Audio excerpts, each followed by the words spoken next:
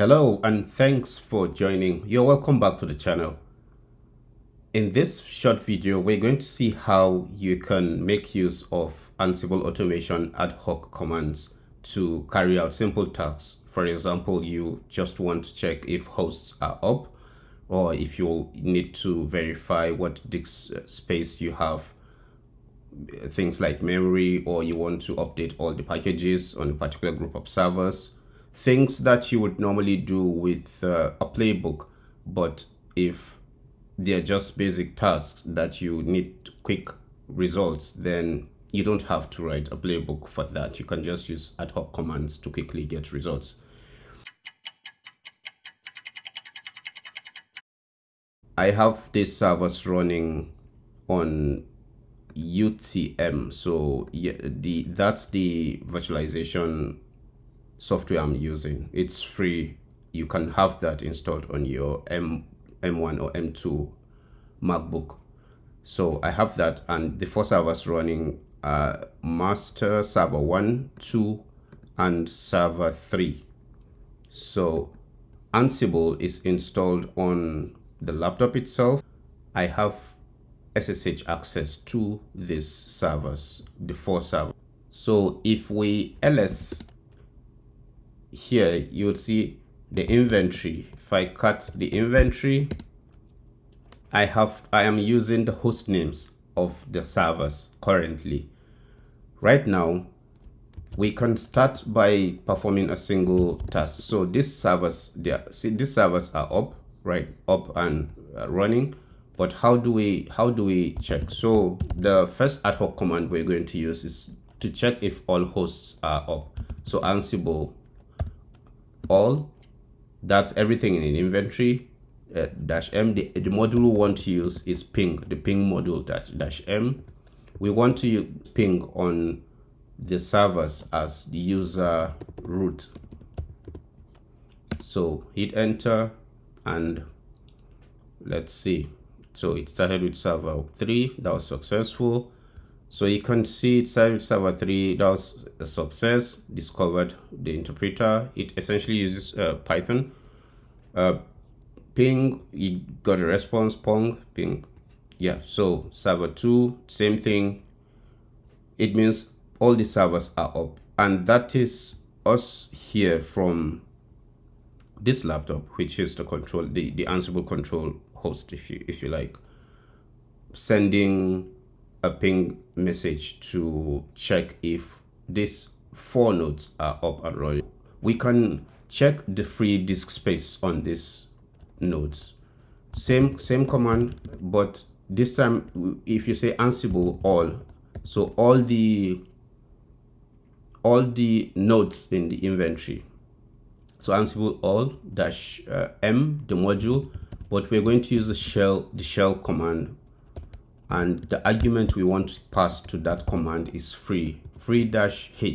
So free-h as a root. So hit enter. You see it's going to check the memory on each of the servers. On server 3, this is the memory I have. So 1.7 gigs, and the swap is 2 gigs. Then what's used was free. Same thing for the other servers.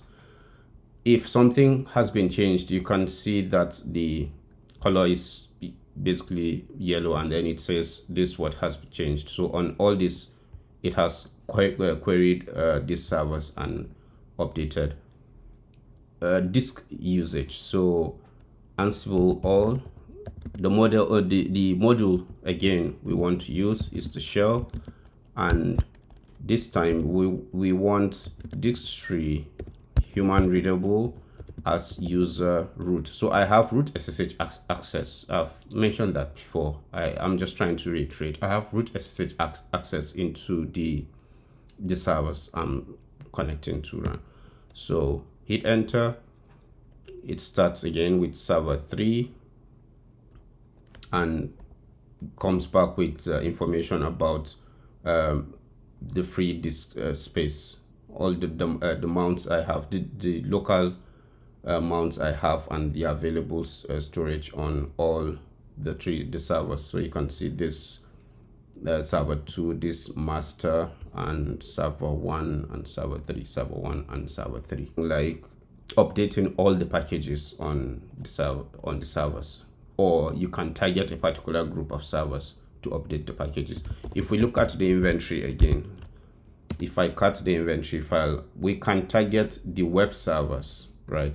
How do you do that? Just Ansible. So rather than saying Ansible all, you are specifying the inventory file. In that inventory file, you're saying, I want to target only web apps, right? I want to target only web apps to run the module that would do the update, right? The module DNF. It depends on your what your package manager is. So in this case, since I am using Braille-based servers, which in Rocky Linux, DNF works fine. Yum as well will do so. DNF, right? So I want to update all the packages. So DNF dash. What do I want to append? If there is the argument dash a, let me move this. So the argument of name, everything, the name is all the packages. The state, I want the state to be the latest versions of those packages, and I want to do that as user root. So hit enter. It's going to target only web apps and execute this and update all the packages. You can see that's been done. So it changed it only server 1 and server 2, which that's the group we have as web apps. So you can target specific groups to do that. So you can see it changed. A change was made and it installed these packages and removed this. So you can do something like install a new package. So updating, installing, just anything you would normally go on each server, the command prompt of each server to do. You can do that as using ad hoc command. The inventory, cut inventory. So we have web apps. We can use the master node or on all the servers. It doesn't really. So Ansible, we want to do we want to install on all the servers, right? Ansible all. The module we want to use is DNF because these are Rail-based servers. That's the package manager they use. And dash a, the name of the package we want, right? So the name of the package we want, let's install HTTPD. So the name of the package we want to install is HTTPD, and we want to do that as user root. So that's going to install HTTPD on all the servers, hopefully, if everything goes fine.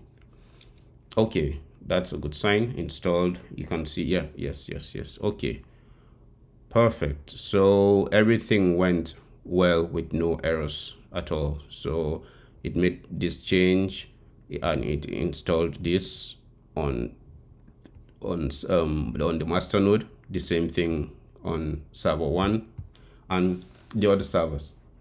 So that's basically it. You can play around with a lot of commands, and the point is you should be able to carry out quick tasks without having to write playbooks. If you have any question, please drop a comment in the comment section. I would respond to you. If you need help with setting this up, let me know as well. So I have UTM running with different servers. I actually even have Windows 11, ARM-based Windows 11 running as well.